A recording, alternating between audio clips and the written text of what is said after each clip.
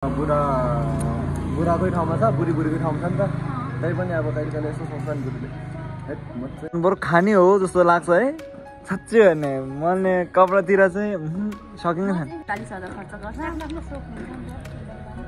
लुगा भन्ने चाहिँ माग्नेले जस्तो लाग्दैन त्यहाँबाट फेरि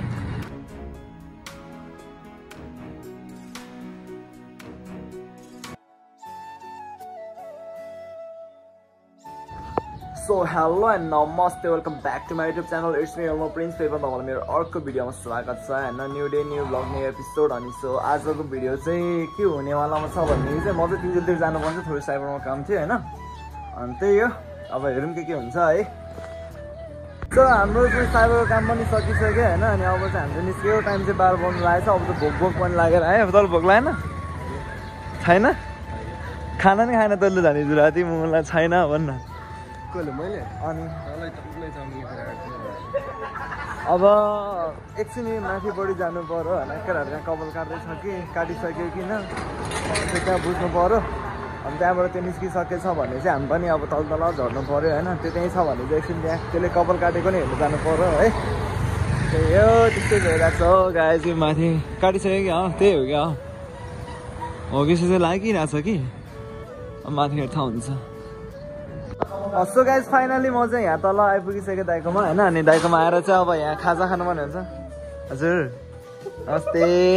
नमस्ते सबैजनालाई ढोलमा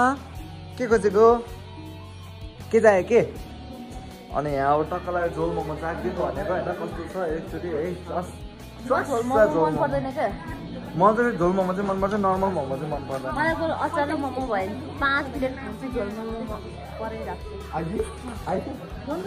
झोल मोमोले पेट भर्छ त झन् छिटो को पासाङ भाइहरू ए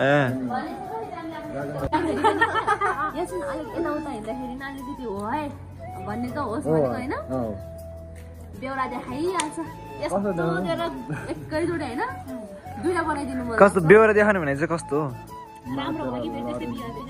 यो पनि भयो म त राम्रो भएर हिँड्दैन मेन कुरा हो कि भाउज भन्नु त म त त्यस्तो खासै त्यो गरेर राम्रो भएर हिँड्दैन म साँच्चै हाइफाई भएर कहिले हिँड्दैन नि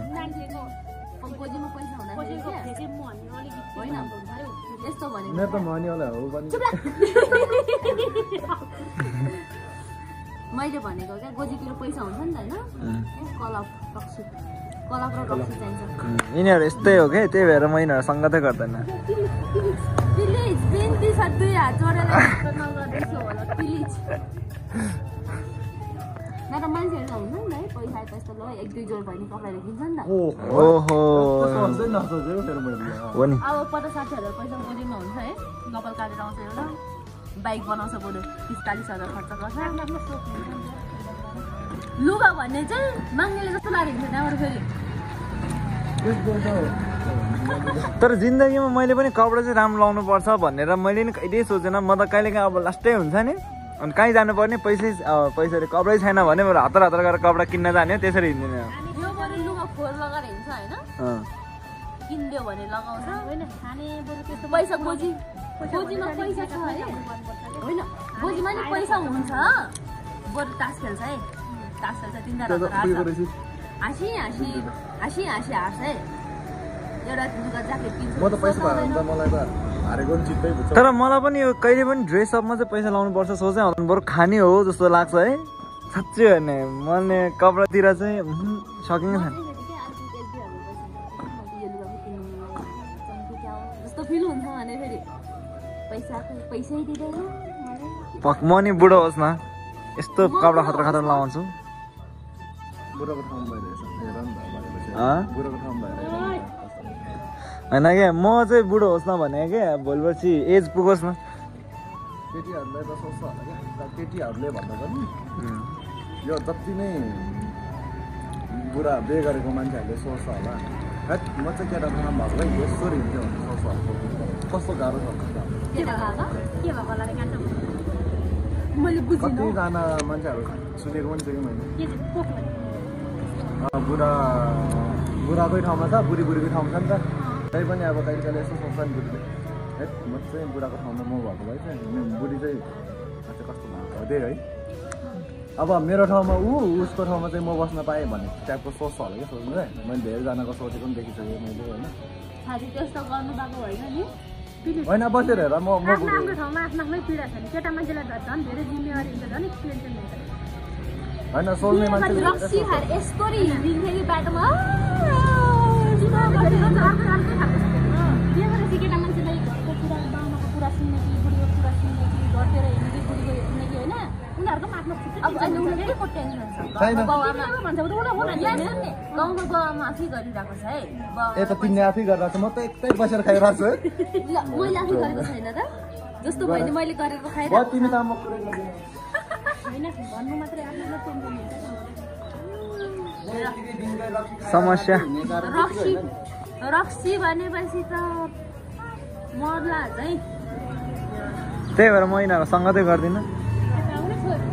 भोलि केही गरेर तलमाथि भइहाल्यो भने होइन बेहोस भएको मान्छे छ भने ऊ बेहोसै भयो भने होइन ऊ यो रक्सीलाई केटा भन्दा भने जुरुक्क हुन जस्तो लाग्छ मलाई साँच्चै हो भनेको बिल्कुल यस्तो पनि हुनसक्छ है बिल्कुल बिल्कुल यति चाहिँ हुनुपर्छ मान्छेलाई ज्याकेट मिलाउ न अब यो त चाहिन्छ नि बिल्कुल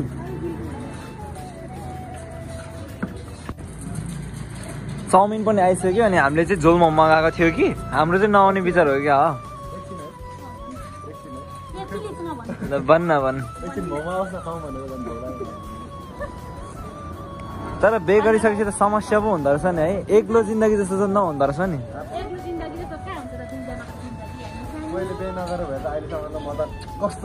अनि हुनु चाहिँ म चाहिँ सिधै भनिदिन्छु मैले बे नगरेको भए कस्तो कहीँ पनि पुग्दैन थियो पुग्नु चाहिँ